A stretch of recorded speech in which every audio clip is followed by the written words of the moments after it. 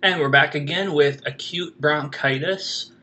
So this is another very common pediatric pulmonary disease. You can see acute bronchitis as well in adults. So we'll go ahead with an overview. We'll talk about how this shows up, some differentials you should consider, and then how we go about diagnosing this and treating this. I'll also do some recommendations as well. So this is an inflammation of the bronchi, and this is also one of the top conditions for which patients will seek medical care. So you can expect to get a question on this on the test. 9 to 14 million patients are diagnosed per year, and there's roughly an equal sex incidence. Triggers are typically infectious. However, there can be non-infectious triggers.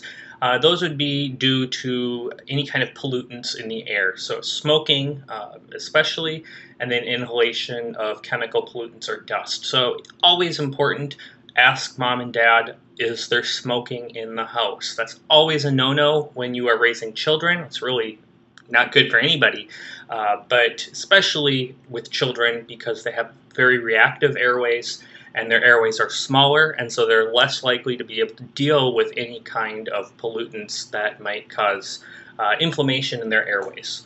The trigger is very rarely bacterial in children, so we're really not thinking of bacteria when we have a child that presents with symptoms consistent with bronchitis. We're typically thinking viruses and possibly chemical pollutants or smoking.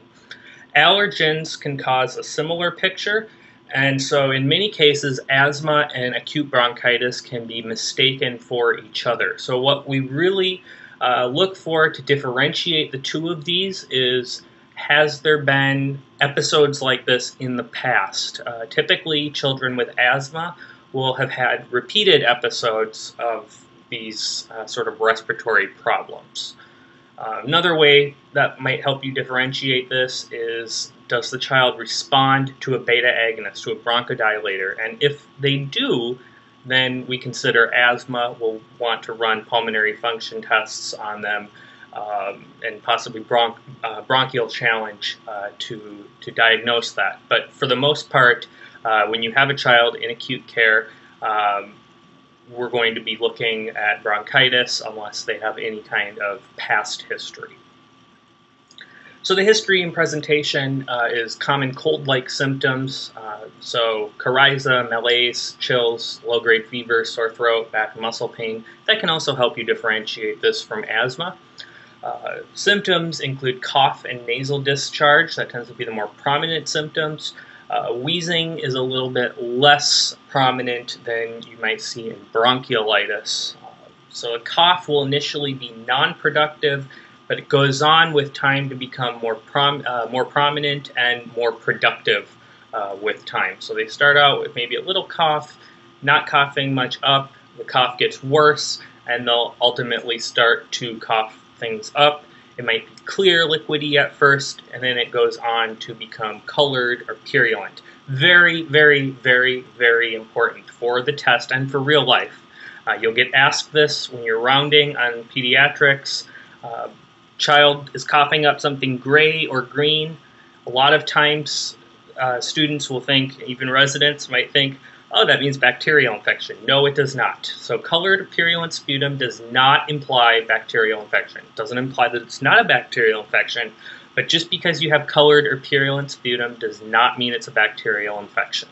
Okay, important to know this. Highlight this in your notes. Now, these children can also have emesis. Why can they have emesis? Well, first off, when a child is coughing a lot, you can get emesis from that.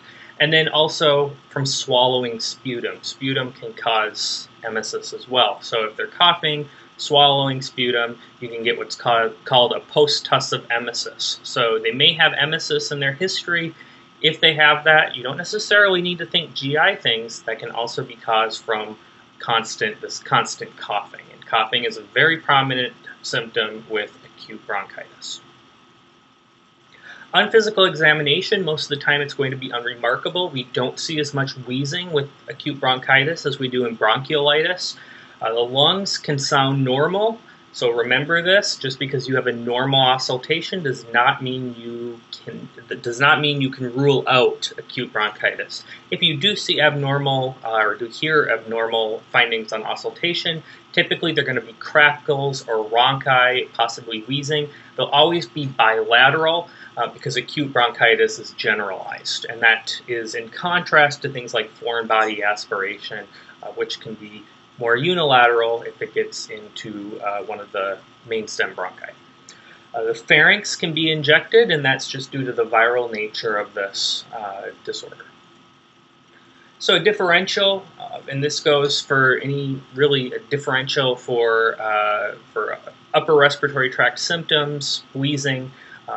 Always consider possible asthma, especially if there's a chronic history of things diagnosed as quote-unquote acute bronchitis. So if there's this constant episode of wheezing, then you can consider asthma. Again, wheezing is going to be more prominent in asthma, less so in acute bronchitis. You can try a bronchodilator and see if things get better. If they don't continue it. If it does, you can continue the bronchodilator. But just like in bronchiolitis, you don't want to continue a bronchodilator if there's no response. So you can try it, but don't continue it if there's no response. Bronchiolitis is a consideration. It looks a lot like acute bronchitis, but acute bronchitis can affect anybody of any age. Bronchiolitis is a disease of the very young. So we'll consider bronchiolitis if the child is less than 2, maybe less than 3, if they show up with wheezing. But typically, children who have bronchiolitis, because they're younger, because they have narrower airways to begin with, they will usually appear more ill than with acute bronchitis. Sinusitis can also occur in conjunction with an upper respiratory tract infection, just like acute bronchitis, but usually with sinusitis, by virtue of it being a bacterial infection, will be a higher grade fever, whereas with acute bronchitis, they may have a low grade fever or they might not have a fever at all. Look for things like swollen eye or any kind of facial redness. That is certainly a red flag for sinusitis, and that should always be followed up by some kind of imaging, typically a CT or an MRI. Well, always CT or MRI if you're looking for sinusitis. Persistence without improvement tends to distinguish sinusitis from the upper respiratory tract infections, lower respiratory tract infections.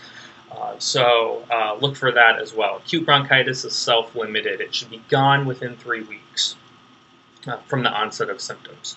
Pneumonia, we want to consider in anybody with wheezing, fever. So particularly in children that are younger, we look for viral pathogens as well. So bronchitis tends to be caused by a virus. Pneumonia tends to be caused by a virus in young children. A lot of times, some of the same viruses can cause bronchitis and pneumonia. Now, the nice thing here is that we treat viral pneumonia the same way we treat acute bronchitis, and that is supportively. So fever is usually slightly higher grade with pneumonia, but not necessarily, because if you have viral pneumonia, which remember is the most common cause in children roughly this age, then you usually tend to have low-grade fever with viral pneumonia, just like with acute bronchitis. So that's not a really good way to differentiate this. Cough tends to be more productive on onset with pneumonia, whereas with acute bronchitis, usually it starts out with a non-productive cough. Constitutional symptoms might be more prominent in pneumonia. And then the X-ray might show changes such as a streaking or lobar pattern usually if it's bacterial. And so viral pneumonia versus acute bronchitis is not really an important differential because, like I said, we treat them the same way. So really what we're differentiating out here is bacterial pneumonia from acute bronchitis. And with bacterial pneumonia, they'll certainly have a much higher fever, and they'll appear much more ill. And when you get an X-ray with bacterial pneumonia, typically you'll have that lobar pattern. So with viral pneumonia, bronchiolitis, acute bronchitis, they're all viral in origin in the vast majority of cases, and we treat them pretty much all the same way. So bronchiolitis, it's really a disease of very young children. Acute bronchitis, viral pneumonia can happen in older children, but like I said, they're treated the same way. So making that differential between those two is not so much important because you're really not going to do anything different. For diagnosis, this is clinical. So any further diagnostic testing is going to be reserved for patients in which other diagnoses can't be ruled out clinically, especially those patients with a higher fever or respiratory distress, in which case we might think if they're an older patient, possibly, or a younger patient, possibly bacterial pneumonia. Particularly if they're a younger patient, we might think of bronchiolitis. And in much younger patients, any kind of respiratory disorder has the potential to be much more severe in as much as causing respiratory distress. So the younger the patient is, if they have wheezing, have difficulty getting air in, we're much more concerned because they already have smaller airways to begin with. So for the most part, you can diagnose acute bronchitis clinically. You only really need to do further testing if other diagnoses can't be ruled out. Another one might be asthma. If they have repeated bouts of these respiratory issues like wheezing and stuff, you can try the bronchodilator, see if that makes things better. Then if it does, you can do on an outpatient setting, you can do pulmonary function tests with bronchial challenge and nail down the diagnosis of asthma instead. If you do get a chest x-ray for some reason, the findings for acute bronchitis are typically normal. However, you can see some of the same things that you see in bronchiolitis, such as atelectasis, peribronchial thickening, and hyperinflation. So for management, you'll just get vital signs, respiratory rate and saturation should be normal. The temperature should be normal, but you can get a low-grade fever. You should discharge the patient with instruction to avoid smoke exposure and ensure rest with adequate hydration, and then follow up if the symptoms don't improve. Acute bronchitis is self-limited. Symptoms should be gone within 3 weeks of onset. Recommendations, if there's a high-grade fever or abnormal saturation, that should prompt a chest x-ray to differentiate out pneumonia. If there's recurrent bouts of quote-unquote acute bronchitis, that may warrant trial therapy with a bronchodilator and investigation for asthma. Like I already said, bronchial challenge and pulmonary function tests can then be obtained in an outpatient setting. Another recommendation here that just comes to mind, if the patient has cystic fibrosis, then that changes the whole game plan for any kind of respiratory issue. You will admit the patient, if they're very young, with respiratory symptoms in the setting of cystic fibrosis. But what we're talking about here is an otherwise healthy child who presents with these symptoms.